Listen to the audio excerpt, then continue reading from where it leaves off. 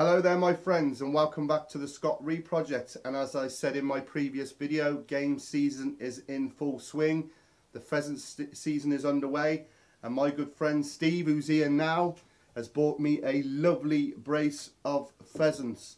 Thank you for that, my friend. No problem, Scott. Cracking, mate, cracking. Yeah, Got some weight to them, haven't they, dude? Yeah, they're a good brace of birds. They vet well, and you shot these, brother? Yes. 2 for 2? 2 for 2. Excellent, my man. And I suppose you want me to do something good with them? Yeah, make me a nice casserole or whatever. I will do, my friend. Thanks for that, brother. That's no problem. Cheers, mate. So my mate Steve then has just dropped off those 2 lovely plump birds, and who doesn't like a brace of plump birds? Who misses? And like he said, he wanted something special, like a casserole, and I thought, no, we'll go the extra mile and do something extra special for the man. And I thought I'd make a lovely country pate. Now, when we say pate, people automatically think of liver. I assure you there is no liver in this. This is based on a French Pate De Campagne. It's purely meat. And this is a game country pate. Stunning. So I've took one of those pheasants then, I've boned it out. I've got 1 rabbit which I've boned out, roughly weigh about 3/4 pound each. And I've got a pound of fatty pork, shoulder or belly. Just 4 garlic cloves. I've got some herbs de Provence. You can just use thyme, a bit of port, salt and pepper, and that is it. Now the thinking behind this is he's a shooting man. He shot these pheasants. He's involved in a little local shoot, 10 of his mates. Fantastic little shoot, not like these old Edwardian battues. It's just a few lads, they go out every Saturday and shoot a few pheasants. And I thought this would be fantastic to take to the shoot for them to have at lunchtime. So what we're going to do then, this is so simple, maybe one of the most simple dishes I've ever cooked. Those ingredients straight into a processor and then mix it until it's coarse. So I will do that and it'll be ready just like that. There you go then. All I've done then, that pheasant, that rabbit and that pork, straight in the processor, whizzed it up until it's nice and coarse. And that, believe it or not, is that done. When I said simple, I meant simple. It's one of those dishes where when you taste it, you think, my God, a lot of work's gone into that. Well, as you see, there hasn't. Beautiful. So all we need to do then is season this up with some salt and pepper, get the herb de Provence in. Like I said, if you haven't got that, just 2 tablespoons of thyme. So I'm going to crank in some pepper. And the trick is, with anything that's going to be served cold, you need to season it well. And when you think, oh my God, there's too much seasoning in there, just put a little bit more in, because when it cools, the seasoning mellows. So I'm just going to whack in some salt and then a glug of port. A glug. Ooh. And then some herbs de Provence. Now, you can get these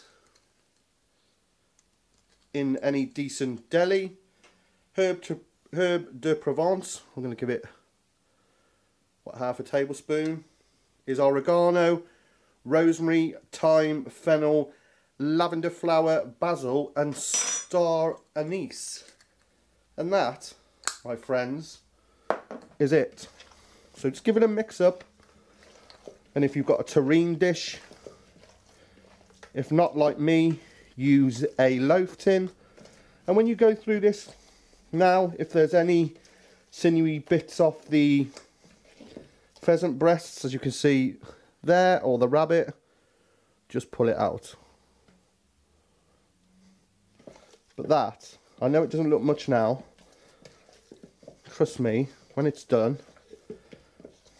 it's going to be fantastic. So get my bread tin, get the mix in. Look at that.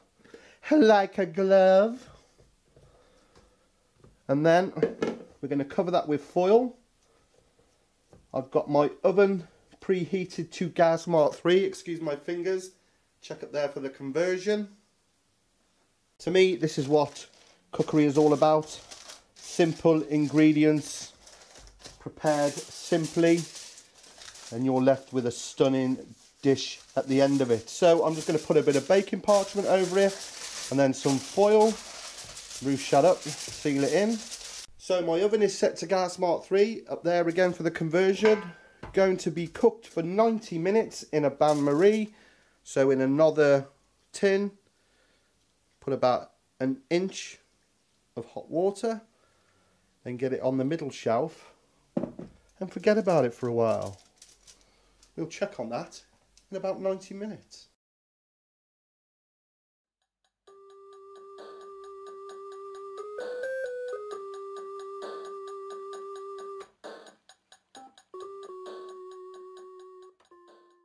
Man alive, what was all that about? That is enough to give your kids nightmares. That is like a real bad acid trip. Whose idea was that? Oh, mine. Oh, moving on swiftly then. The terrine has been in for 90 minutes. We're looking for an internal temperature of about 66 to 70. So if you can see that there, if I put it there like that. So that is ideal. So what we need to do then is I've cut some cardboard and put some foil on top. What I'm going to do first, I've emptied out my bain-marie, put that in there, put that on there, and then just weight it down with some cans or whatever you've got. And we've got to leave it overnight for 24 hours at least. Then we can have a look at it. So get some old weights on there. What a difference a day makes. So my pate then has been in the fridge overnight. It's been pressed and we are left with this beautiful looking thing. Now you can go all fancy if you want to and decorate this, but hey ho, it's all about the eating. So let's see if I can get this beauty out. Look at that. Oh yes. Rude not to cut a slice. So just have a quick look at what we got. Look at that. Oh yeah. Okay, let's serve this up. So I should take a couple of little slices of my pate, looking stunning. I got some lovely French bread, so we get some butter on. So that's French bread, a French style pate. Let's keep our integrity. You know the drill. None of that cheese eating surrender monkey is a muck. Coleman's all the way, baby. So give it a bit of that. A bit of this beautiful homemade beetroot pickle, which is absolutely amazing. Get that on. Oh yes. And a couple of these unsightly bad boys. These pickles on the side, smelling amazing. Let's get our knife through there. Just have a look at that and let's taste it. Absolutely, oh yeah, superb. The flavours are amazing. Really, really good. What a beautiful looking spread. And just imagine someone bringing that out to you of a lunchtime on a hunting trip or a shooting day, a fishing trip, or just a picnic. A fantastic seasonal game pate, great bread, great pickles, even better mustard, and I tell you what, it's absolutely amazing. Oh, it's stunning, and that would be best eaten on a beautiful frosty morning. Imagine that, tucking into that, maybe a drop of port or a cup of tea. What more could you ask for? Well, my friends, I hope you enjoyed that episode of the Scott Ree Project. That has got to be one of the most tastiest things I've done so far for such little work. Great way to use up any of the game you've got lurking in your freezers. I know we're all guilty of that. You know, get all the pheasant breasts, you know, get your duck out, your pigeon, your rabbit, whatever. Make one of these. But most of all, just give it a try. It is amazing. And if you've liked what you've seen here today, remember, I know I say it all the time, subscribe by clicking down there. Catch me on Facebook, it's Scott Ree or the Scott Ree Project.